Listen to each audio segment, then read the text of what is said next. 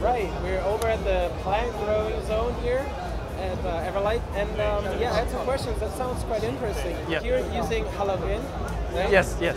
And a traditional light source, yes. These are LEDs and these are LEDs. Yes, yes. So tell us about it. Actually, the plants only knows these 3 wavelengths. Okay. So we choose these 3 wavelengths. So those are exactly the wavelengths that the LEDs target. Yes, yes. And the most important thing is this ratio.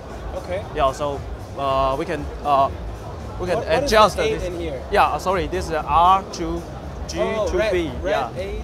Yes, yes. Red is A, and green and blue. Yes. Right, they absorb the red light. That's why they Yes. look green, right? Yes, yes, Okay. yes, yes.